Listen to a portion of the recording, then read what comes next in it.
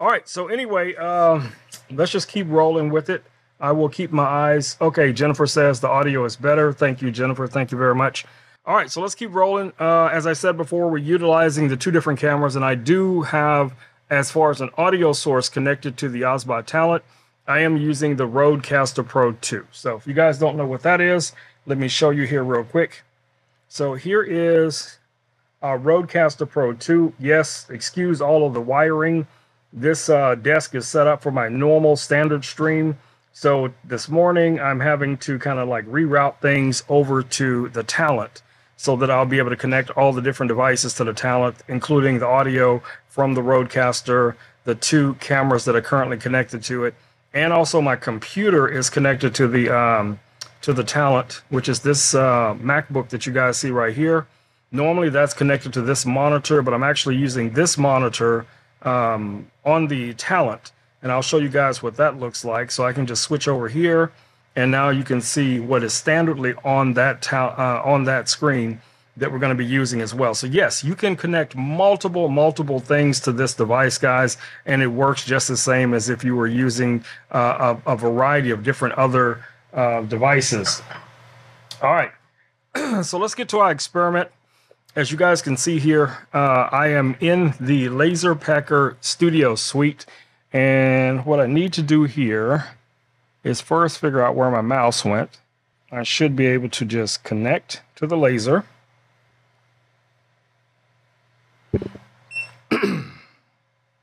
All right, so now technically we're connected to the laser, and the next thing that we need to do here is go up under Settings, and we're going to use our slide extension.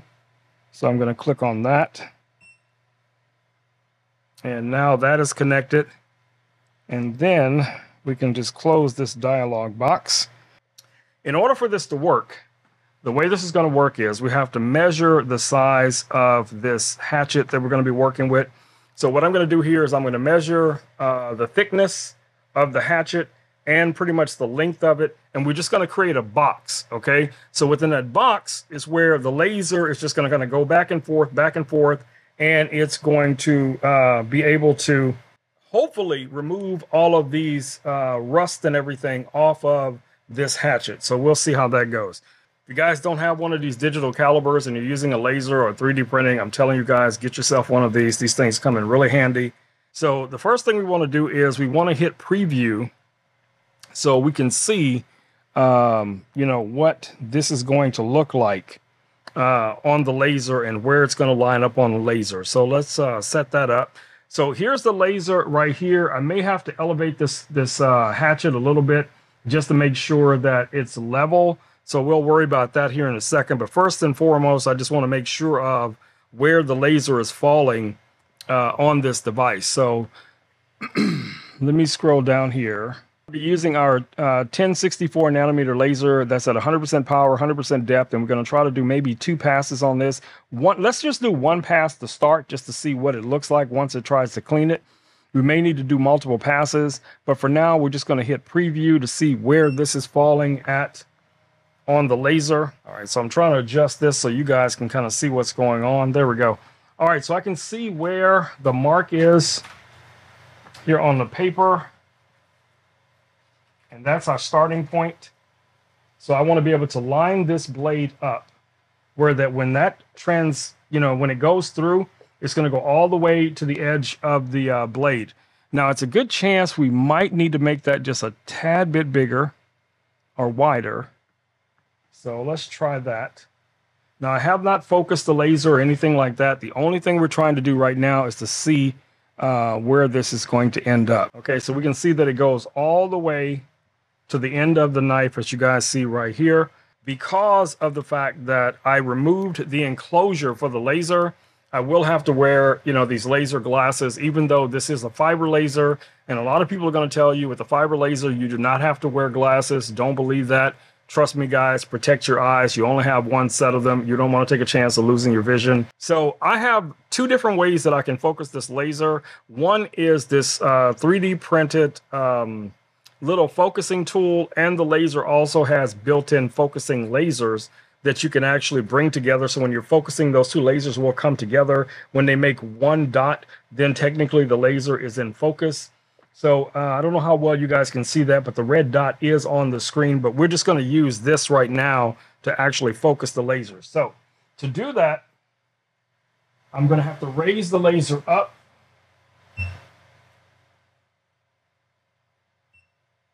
And I'm going to move this forward first.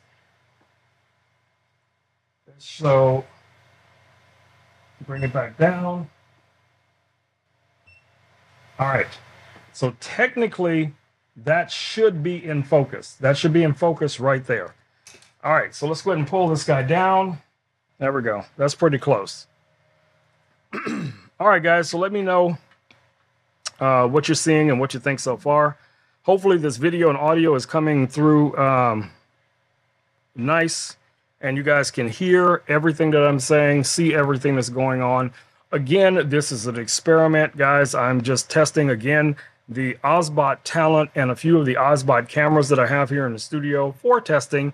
And I decided this morning, since I was going to go ahead and do my son's blade anyway, this would be a perfect opportunity for me to do that.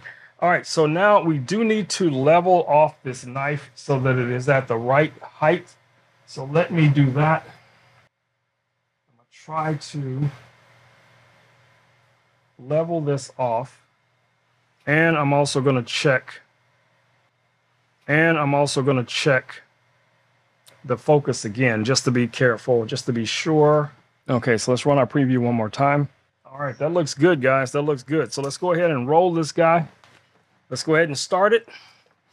All right, so let's just go ahead and run it. So I'm going to go ahead and hit next, continue, and we're going to set our laser up. It is in fill mode.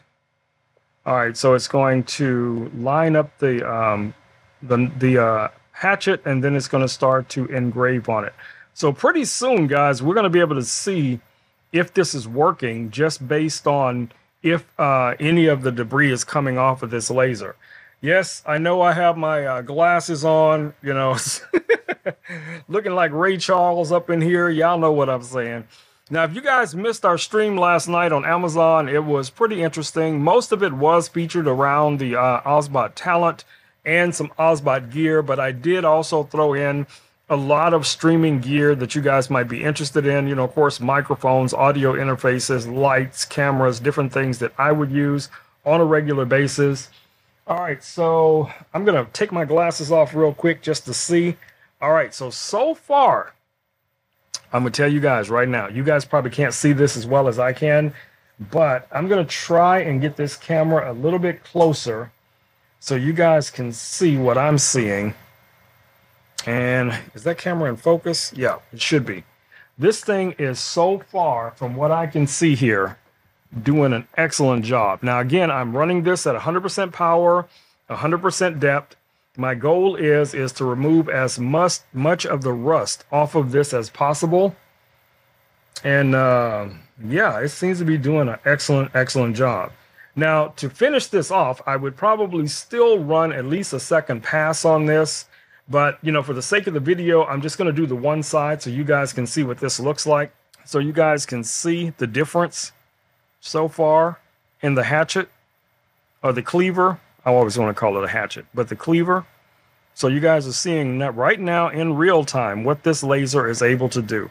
And for those that might pop in here at the last minute, this is the laserpecker 4, and I'm using the fiber laser feature of the laserpecker 4, and we are cleaning a cleaver that had a lot of rust and debris and stuff like that, or pitting on it. So we're going to see how nice we can, you know, make this thing look. I made this a solid box so that it would engrave the entire knife and clean, well, knife or hatchet or whatever you want to call this thing.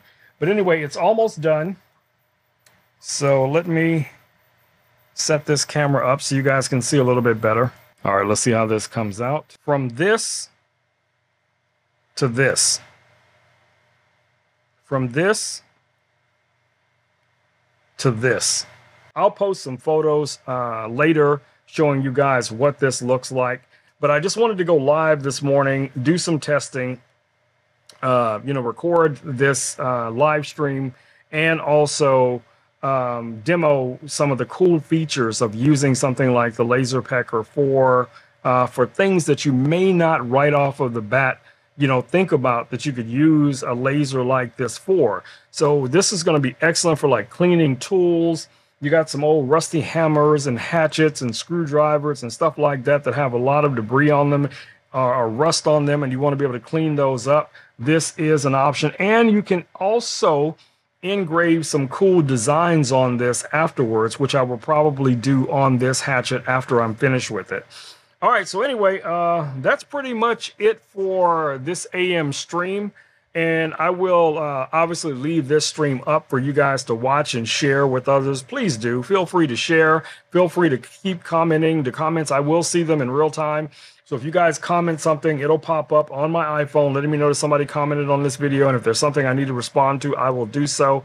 I will be live again tomorrow night at 7 p.m. on Amazon. So if you're already following me, great. Just make sure you're following and you hit that notification, and you'll see what we're doing tomorrow night.